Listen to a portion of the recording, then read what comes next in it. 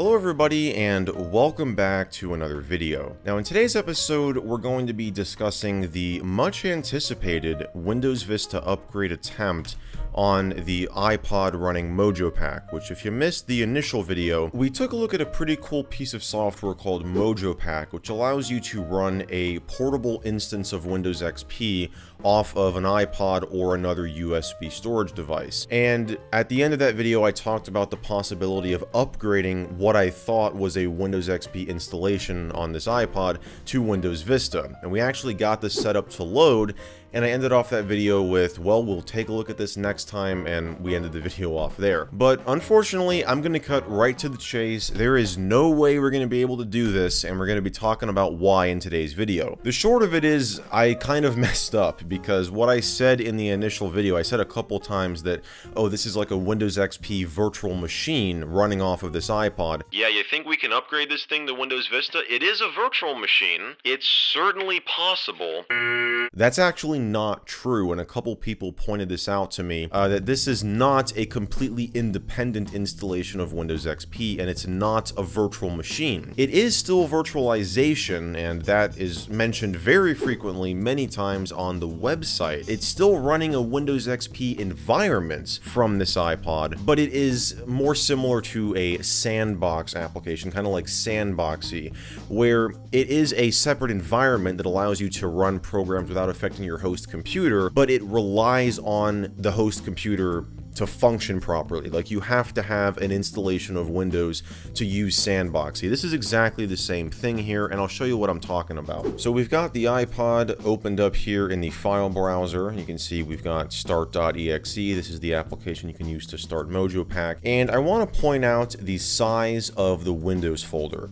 Now, it has grown since the last video because it was initially 672 kilobytes. That's how much space it took up on the disk. Now, I had someone point out that, well, that isn't really possible for a Windows XP installation to be slimmed down that much, because a Windows 3.1 installation's Windows folder takes up more space than that. It takes up, at least in my virtual machine, which does have a couple of programs installed, so there could have been some files written to the Windows folder. It currently takes up almost 18 megabytes in size. So that probably makes some of you wonder, well, how is this possible? Well, it's not, because if we go into the Windows folder, you're missing a lot of files. Like, just to show you, let's open up the Windows folder from my computer here. We'll go to C, Windows, we'll show contents, and you can see there's a lot more files in here. We can highlight all of them. 132 items selected. How many do we got in here? 24. There's no executable files in this folder here. You go into System32, and this is not a complete System32 folder. The only exe is this tablet PC platform component here. And this is obviously because this is not a complete installation of Windows XP. Like I said, it's more like a sandboxed environment. And just to show you, if I go into the start menu here, we're in the MojoPac environment now. I go to my computer and go into the C drive, or what it is, you know, calling the C drive here, which is the iPod. You've got the same files here, but we go into the Windows folder, and you can see that we've got way more files in here, right? We've got Explorer, Notepad, Regedit, and just to show you if you're wondering, no, running MojoPac does not like automatically increase the size of the Windows folder on the disk, but MojoPac allows the environment to see that same folder. Even if I go back here and go to the E drive and go into Windows, it has all the same folders and files in here that it had on the C drive. So that's what MojoPac is doing. MojoPac is kind of artificially inflating the size of this by utilizing files from the host computer. So yeah, that's how MojoPac actually works. So I made some modifications to that original video by using YouTube's editing tool. So I like edited out the part where I said, oh, this is just like any other virtual machine software like VMware or VirtualBox. No, it's not. That isn't true. And like, you're not going to be able to take this iPod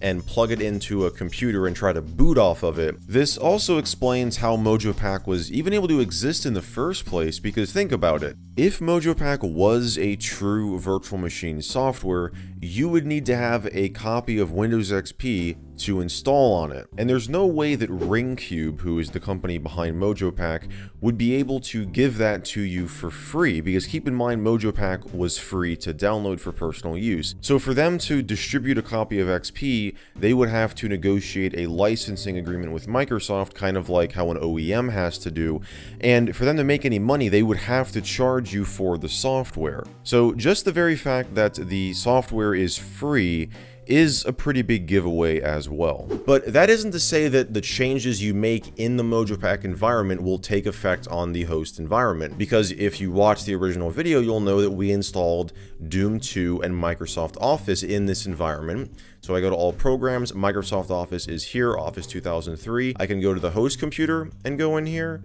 go to all programs, and Microsoft Office is here, but it's 2010 and not 2003. So you're still able to treat this as if it were kind of like an XP virtual machine, because the changes you make in this environment will not take effect on the host computer. At least most of the time, that's how it's supposed to work. Ringcube did acknowledge a bug that could allow changes made in the MojoPac environment to take effect on the host PC. The only source I have with this information is a Wikipedia page, which it does cite the Ringcube website as where it got this information from, but obviously that site does not exist anymore, and I tried pasting the URL into the Wayback Machine, and the page is archived, but it's just a blank page that looks like this. There's no text on it. So this apparently was a bug, and I'm just going to read part of the Wikipedia page here. It says, however, it is possible for a user to modify MojoPac system files, which are then reflected to the same system files of the host PC. So the current level of isolation between the virtual environment and the host PC is not as strong as provided by full machine virtualization technologies like VMware. Ringcube has stated that this is a known bug which will be addressed in a future version of MojoPac,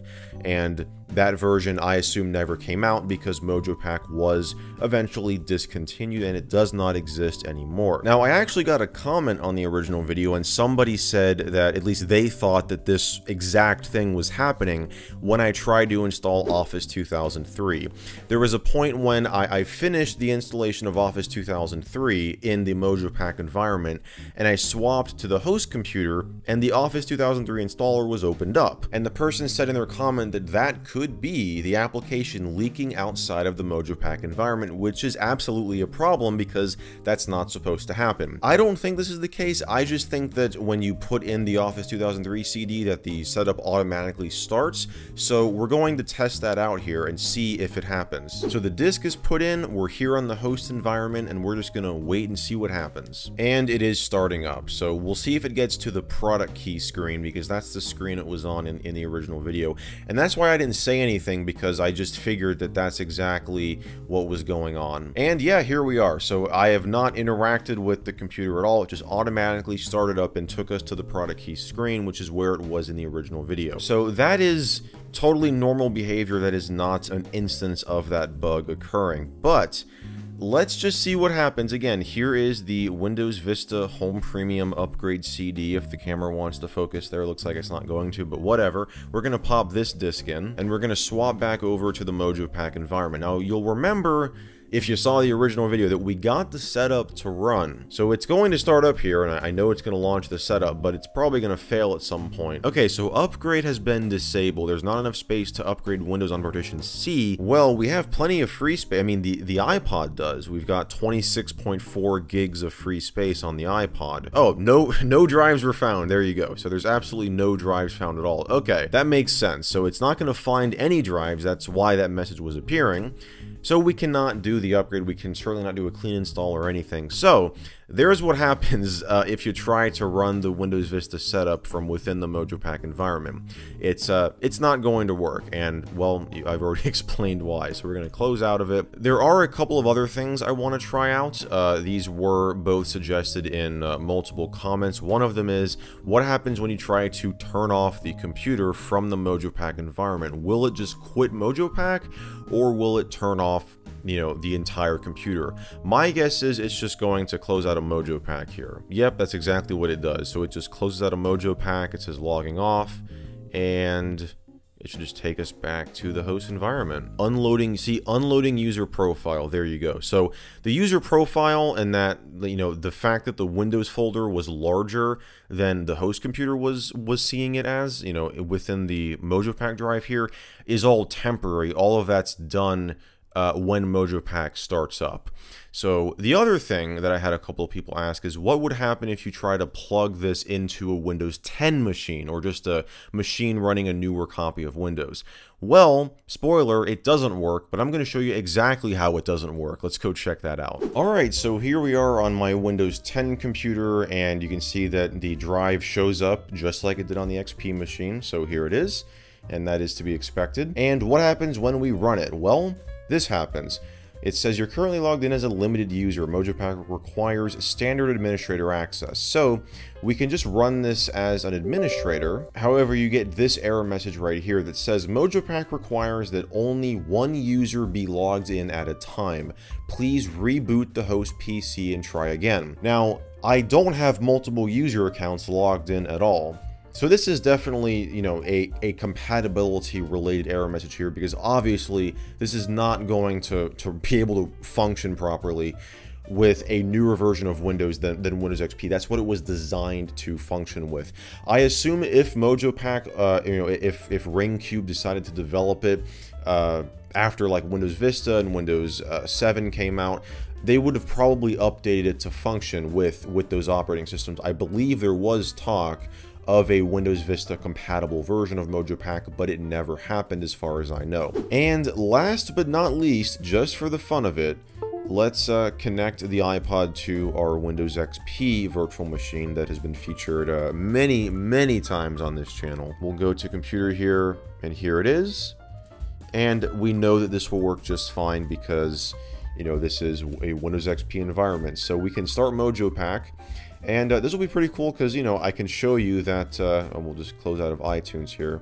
I can show you that all of the changes we made in the MojoPac environment on the Dell Latitude D610 will take effect here. The same programs will be installed. Everything will be just like it was when I logged out of MojoPac on the laptop. So we're going to type in our password here, and here we are. And you can see that the Zune theme is actually applied, which is pretty neat.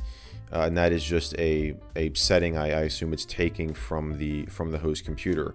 But you can see that our wonderful modifications that we've made to the MojoPac bar up here, they're still here, and the fact that we enabled notifications to come from the host computer and have them pass through to the MojoPac environment. And we can go into Start and All Programs, and we'll have Microsoft Office here, and I can go into my computer and go into the C drive here.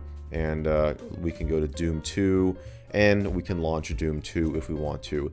Interesting, though, how the Zune theme doesn't take effect on the sidebar here, like it does, you know, in here on the host computer. That's interesting. But there you have it, guys. That is the follow-up video to the MojoPac episode. This was definitely my mistake, and hopefully if you were confused and you were kind of like, how is this possible? Hopefully this video has cleared some things up for you and showing you what MojoPac actually is, which is, again, more like a sandbox environment. But it's still really cool, and if I had discovered this back when MojoPac initially came out, I feel like I would have absolutely used it, because this is just a super cool piece of software. The fact that you can essentially run a portable instance of Windows XP from an iPod or another USB drive is super cool and very convenient as well.